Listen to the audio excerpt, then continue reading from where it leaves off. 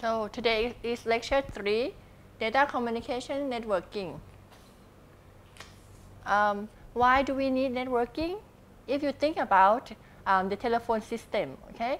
If you want to talk to your friends, for example, if you have 10 friends, for example, and if you don't have network, you have to have a link from your house to your friend's house. So you have to have 10 links, okay, to 10 friends.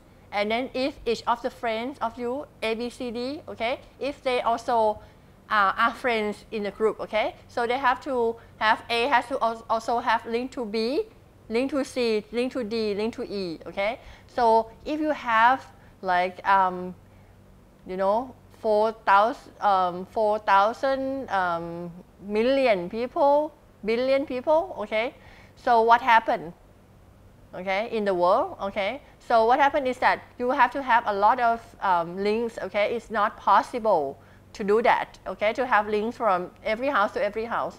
But right now, what you can do is that when you dial, if you want to call to Bangkok, okay, so you dial 02. If you want to call to other province, you have a different prefix, okay, like 035, 034, for example. If you want to call to international others countries, you can dial 001, for example, and then the country code. And so if you know the number of anyone in the world, you can call them. This is possible because we have networking. Okay.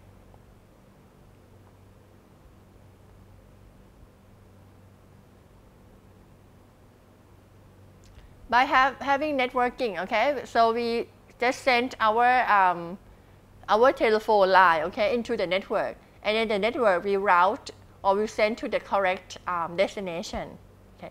The communications network that you may have heard maybe the wide area networks. Okay, this is for large area like in province, okay, or other province regions, okay, like southeast, maybe south of Thailand, or maybe the northeast of Thailand, for example, we can have a network. This one uses circuit switching, okay, packet switching and ATM. We will talk about the circuit switching, packet switching, and ATM at the, in many chapters, okay. Now for a switching network, okay, the data are sent from point to point to reach the intended receiver only. So the connection will be like this. If you have this one, you have node, okay, and they are connected like this. So if you are sender A, you want to send to B, okay, what happens is that it will send your packet, okay, to this node and then to this node, or it can send to this node, or it can send to this node, okay. But so there are many routes to go to B, okay, but it will send to, when it select this route, okay, to go this way, the node here, the other node will not see the data. This one, and this one, it will not see the data. Only this node can see the data, okay. This is called switching.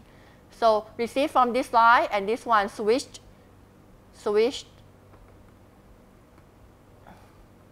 network, okay. So this one will switch out this line, okay, because there are many lines coming in and coming out, okay, but you have to select the correct line to go out.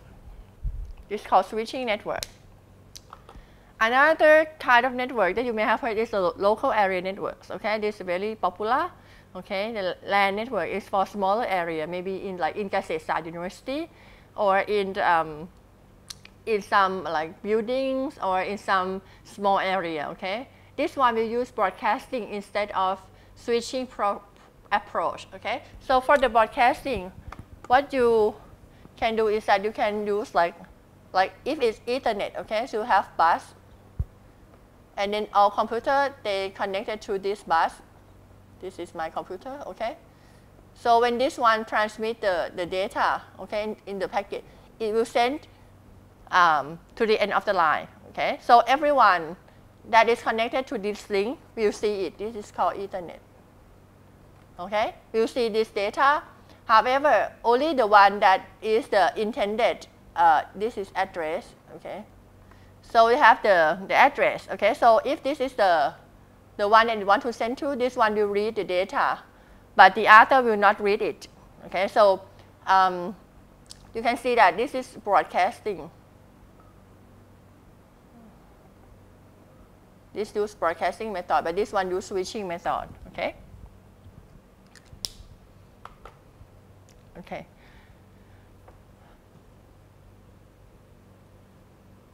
If more than one sender, okay, want to send at the same time, you will have collision because like A want to send and B also want to send. They send out in the same link, okay, at the same time they will collide.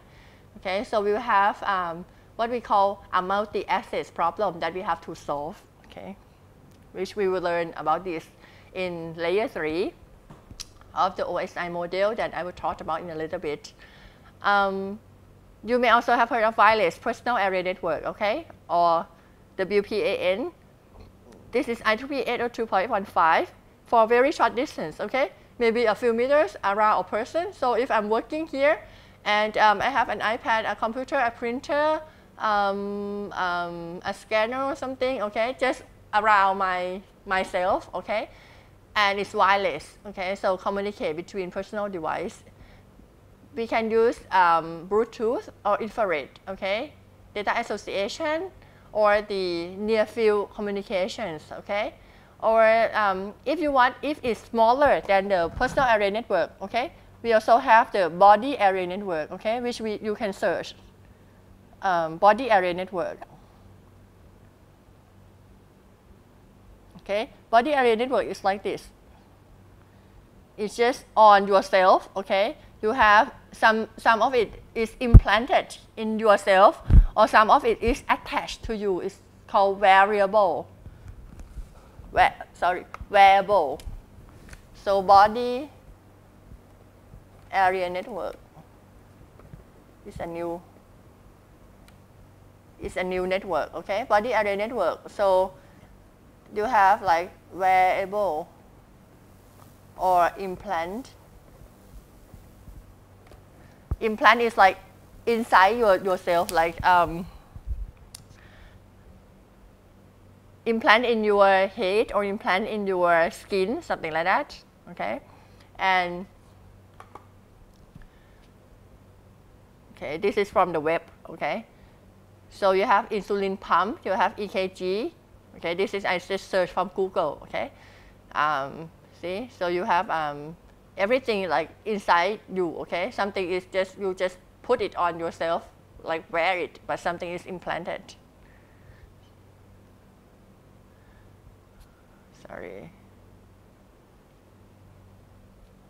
Okay, and you may have heard of like, okay, wireless network, internet network, okay. This is internet, okay? Internet comes from internetworking, okay? Internetworking means that there are many networks connect together. So you have suppose you have a wide area network, okay? Connect through the router together and also connect to the local area network. So many different networks that they are totally different. Okay, some may be wireless network, some may be wire network. Okay, some may be Ethernet, some may be ATM, some may be star topology, maybe like Wi-Fi, something like that. They can connect together. Now, what is the protocol? I said the different networks they connect together, they can use different protocol. Protocol is a set of rules, okay, that governing the exchange of data between two entities.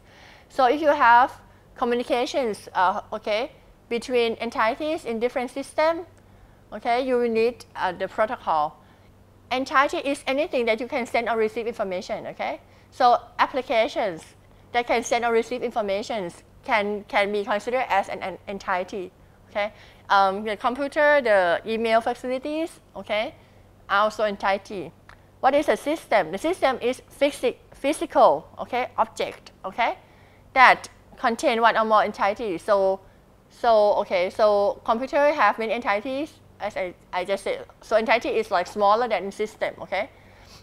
So computer should be system and applications should be entity. Key elements of protocol. What are key elements of a protocol? Syntax, semantics, and timing. Okay, the syntax is a data format and signal levels.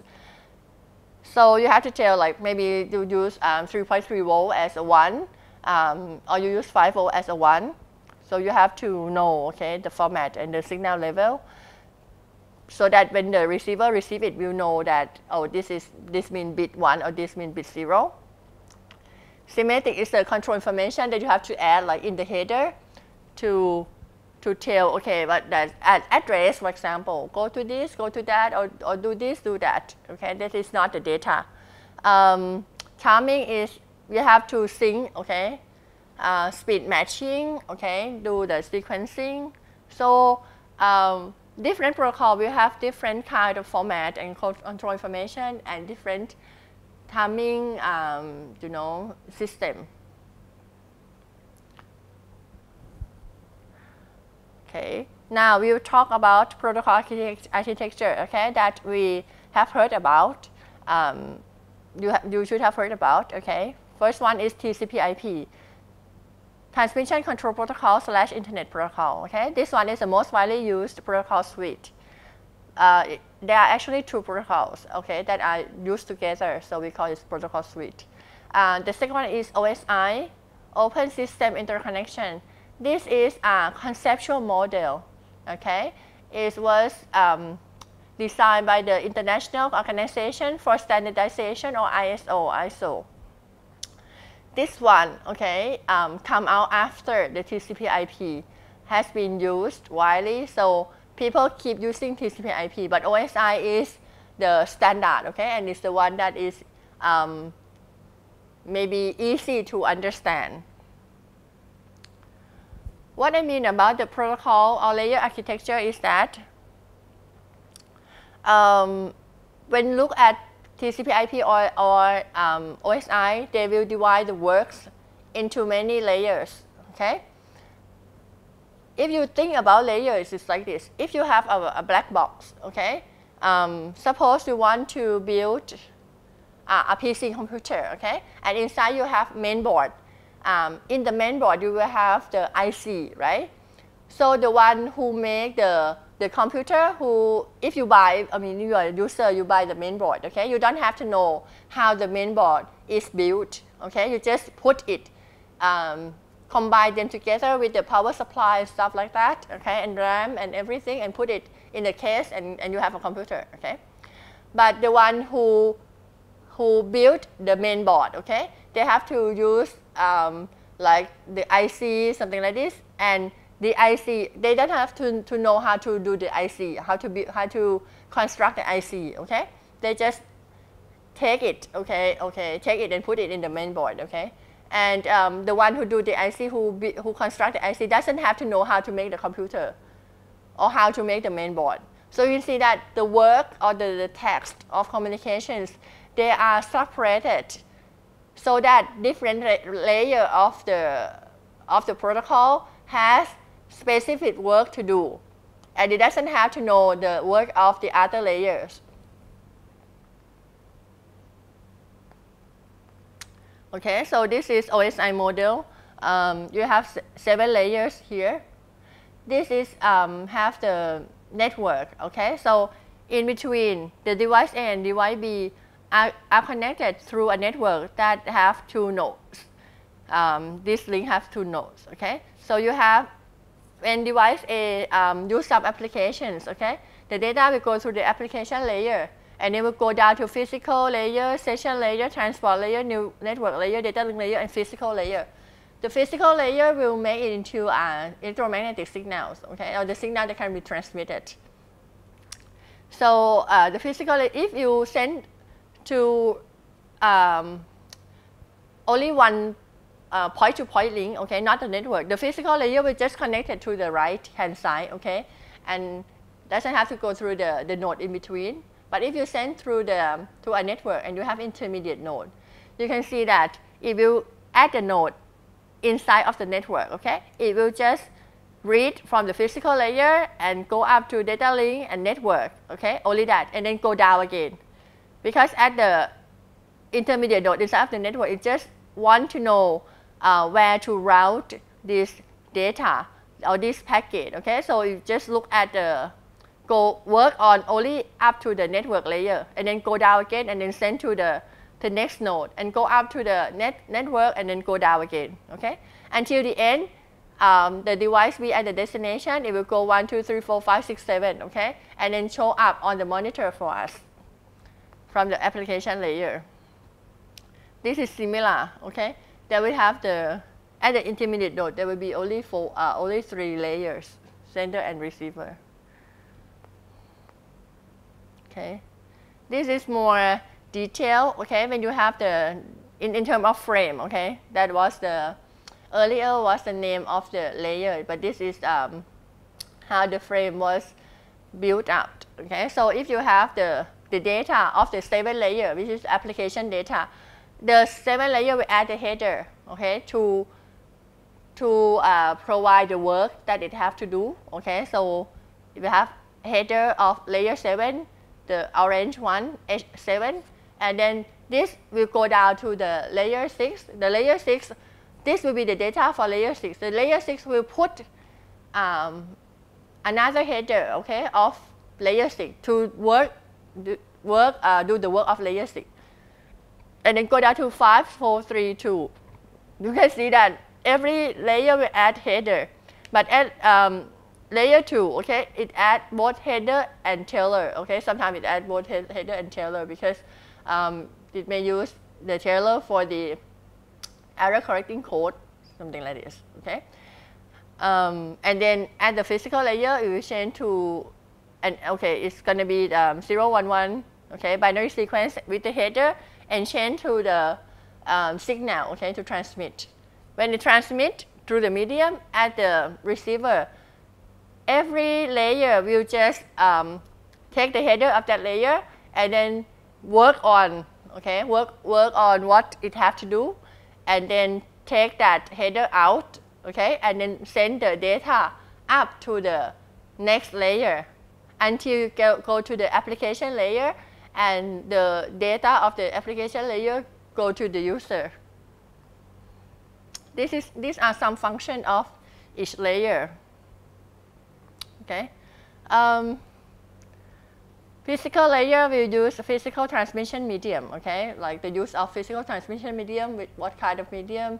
Is this air, or is coaxial cable, or twisted pair, something like that. This one will transmit raw bits. Okay, and it have to have interface on the mechanical, electrical, procedural interface. Okay, this layer will be covered in this class.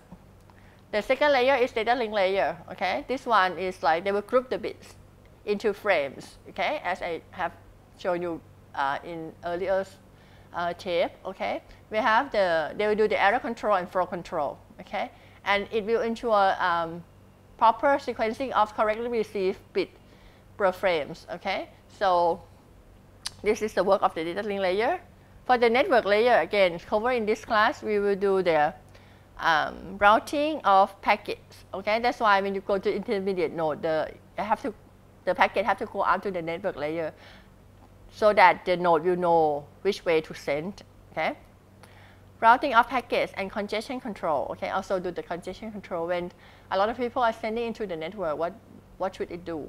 Okay, they also do the multiplexing, which means that multiplexing is like you combine data from many users together and send on the same line, on the same channel. Interconnection between different networks. Okay,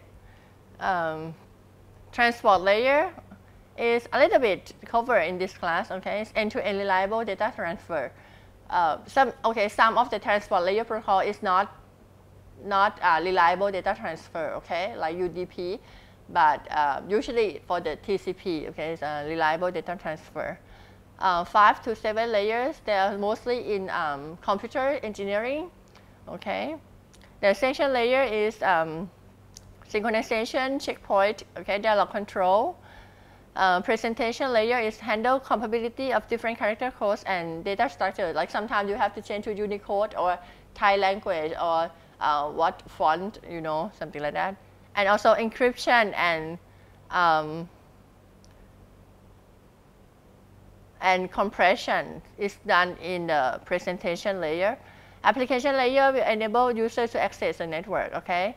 And they have the user interface, okay, provide the service. Now let's compare the OSI model with the TCP/IP, okay? As I said, OSI is like conceptual model, okay? It's not the one that is using, but it's like the standard, okay? Because the standard come out after TCP/IP has been used, okay? So TCP/IP was kind of a de facto standard, okay? It's not really a standard, but people use them. So if you compare OSI and TCP/IP, OSI have 7 layers, TCP have 5 layers, and the work of each layer can compare in this picture, okay? This figure, you see that the physical layer is similar. The network access is kind of the data of TCP/IP is kind of the data link with some of the network, okay? And the application of TCP/IP is kind of covered like 2.5 upper layers of OSI.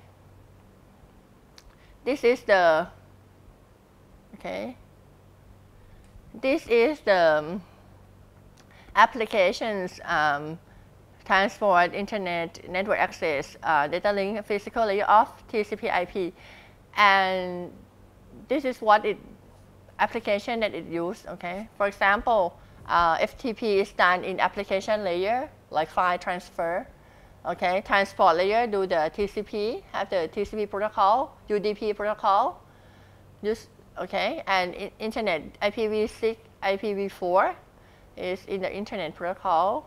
The network access and data link is like Ethernet or Wi-Fi. Physical layer is like the media that we are using, okay? Like microwave, optical fiber, satellite, twisted pair. Okay. So this is the end of chapter 1, okay? We will continue on chapter 2 for the next tape, okay? Bye.